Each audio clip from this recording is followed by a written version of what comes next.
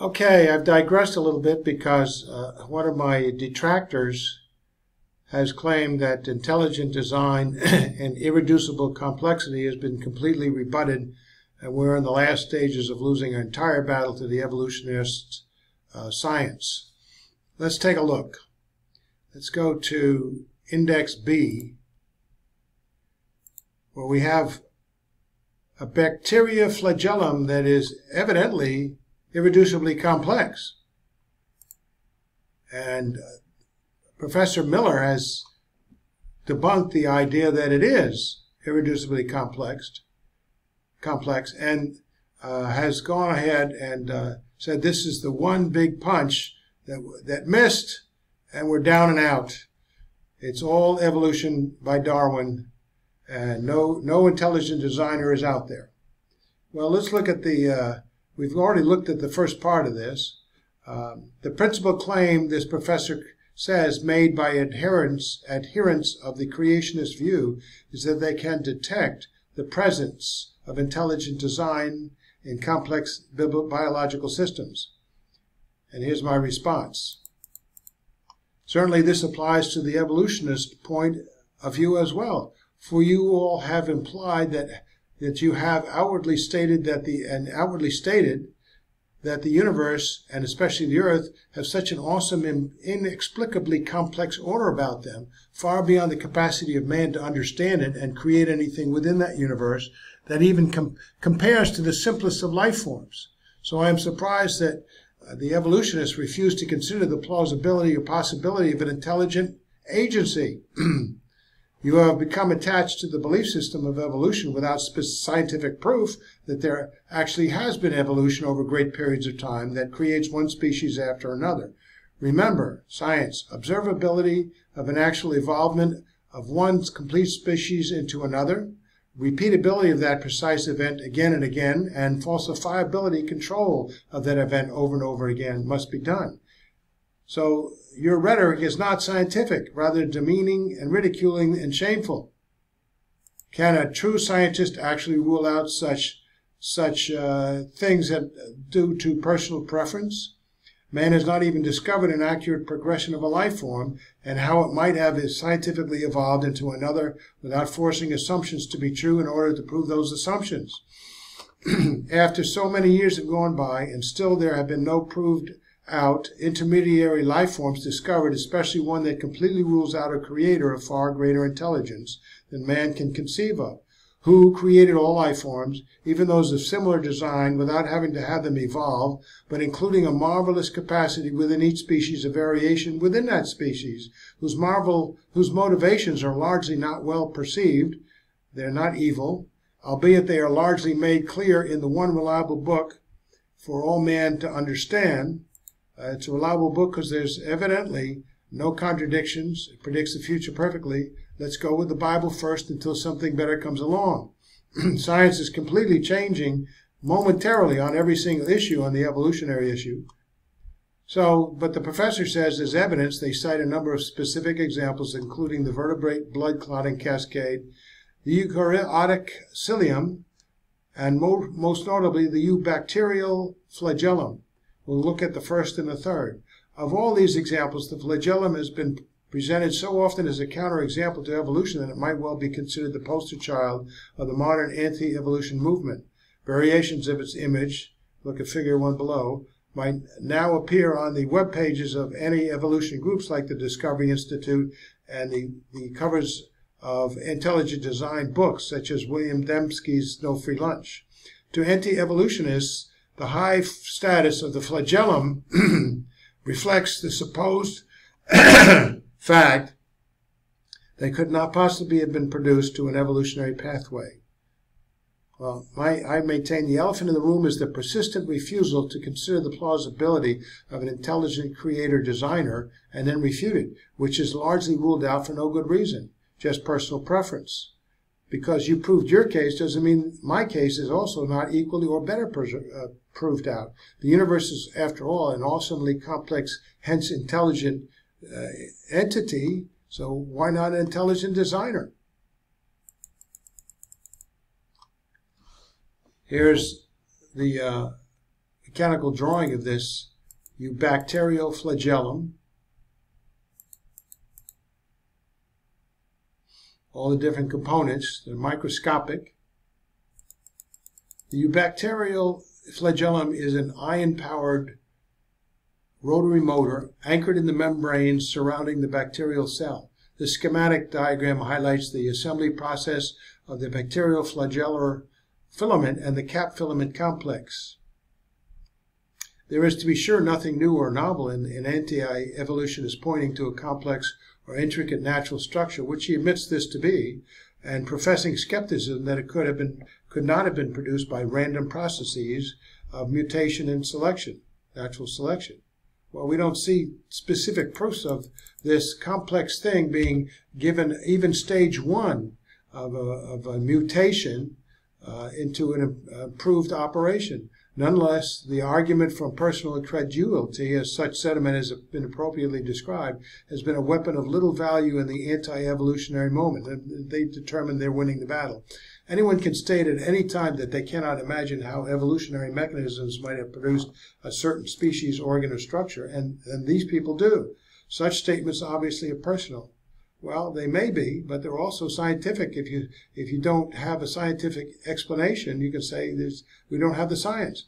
And they say more about the limitations of those who make them than they do about the limitations of Darwinian mechanisms. Well, there isn't a Darwinian mechanism that explains it yet.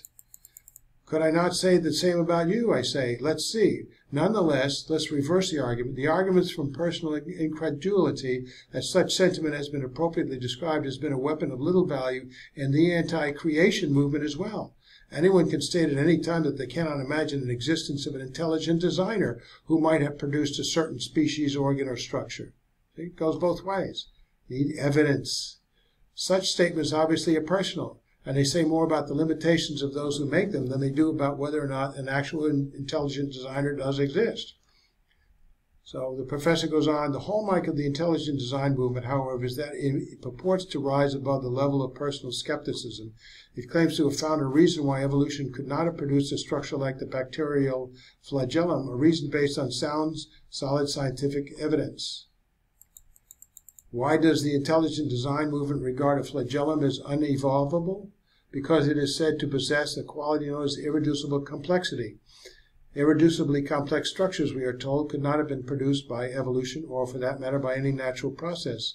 They do exist, however, and therefore they must have been produced by something. That something can only be an outside intelligent agency operating beyond the laws of nature. I don't know about that. An intelligent designer. Suppose the intelligent designer created the laws of nature. And one of the laws of nature is supernatural superintendence over his creation. We're not able to utilize that law, but he is. Have you thought about that? That, simply stated, is the core of the new argument from the design and the intellectual basis of the intelligent design movement. So, I maintain, ignoring the investigation of the probability of the eubacteria flagellum evolving, you have to get the probability versus the estimated age of the universe versus an intelligent designer's existence is simply not scientific nor credible. If your probability of this flagellum is beyond the age of the universe, I think we better look for something else, like an intelligent designer. Only because the majority of mankind has been brainwashed, the reason for the worldwide flood in the first place, where God destroyed mankind because he's been brainwashed against God, can man dare to say that there is no creator, intelligent designer because we have voted him out of existence? We refuse to accept the fact that he exists, even though there's evidence that he does. Mankind who can't even find one missing link after all of this time. The great irony of the flagellum, the professor goes on to say, is increasing acceptance as an icon of anti-evolution, is the fact that research had demolished its status as an example of irreducible complexity almost at the very moment that it was first proclaimed. The purpose of this article is to explore the arguments by which the flagellum's notoriety has been achieved, and to review the research developments that have now undermined the very foundation of those arguments. So the argument's origins. The flagellum owes its status principally to Darwin's Black Box, a book by author Michael Behe, and he's a biologist, that employed in it a carefully crafted anti-evolution argument, building upon William Paley's well-known argument from design. Behe sought to bring this argument to 2 centuries forward into the realm of biochemistry.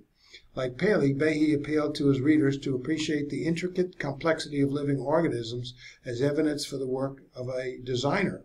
Unlike Paley, however, he raised the argument to a new level, claiming to have discovered a scientific principle that could be used to prove that certain structures could not have been produced by evolution. That principle goes by the name of irreducible complexity. An irreducibly complex structure is defined as a single system composed of several well-matched interacting parts that contribute to the basic function, wherein the removal of any of the parts causes the system to effectively cease functioning. Why would such systems present difficulties for Darwinism? Well, he says, because they could not possibly have been produced by the process of evolution. Behe says, an incredibly complex system cannot be produced directly by numerous successive slight modifications of a precursor system, because any precursor to an irreducibly complex system that is missing a part is by definition non-functional. Since natural selection can only choose systems that are already working, then if a biological system cannot be produced gradually, it would have to arise as an integrated unit in one fell swoop for natural selection to have anything to act on. Well, the author goes on to say, the phrase numerous successive slight modifications is not accidental. The very same words were used by Charles Darwin in The Origin of Species in describing the conditions that had to be met for his theory to be true.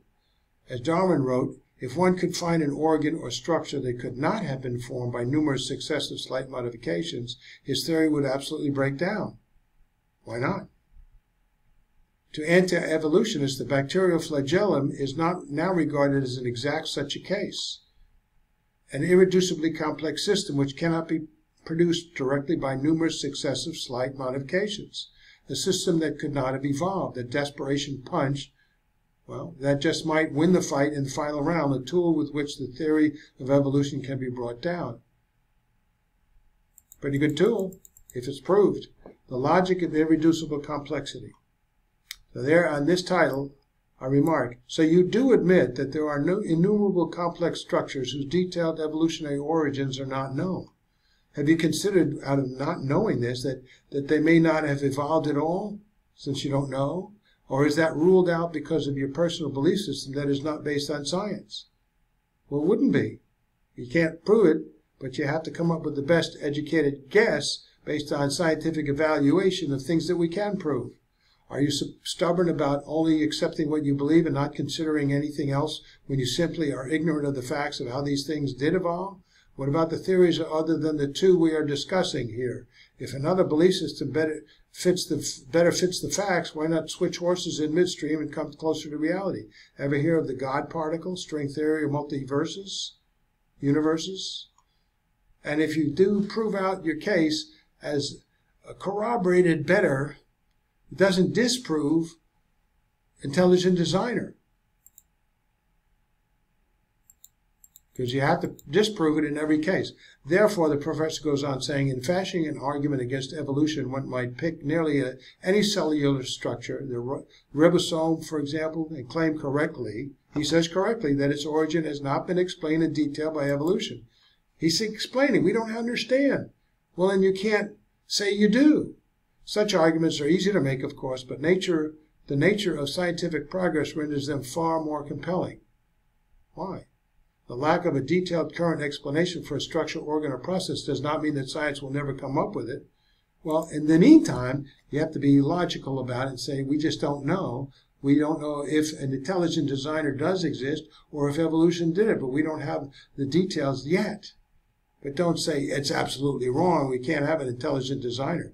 True if you are objective. They aren't. It seems that since you are largely not following the scientific method, you can't because you can't reproduce or observe or falsify and are operating on your own preferences. How many of the theories have been proved wrong over the years and replaced with ones in your own camp that do no better without proving out a missing link intermediate species? No proof yet, but we'll come up with it. As an example, one might consider the question of how left-right asymmetry arises in vertebrate development, a question that was beyond explanation until the 1990s. In 1990, one might have argued that the body's left-right asymmetry could just as well be explained by the intervention of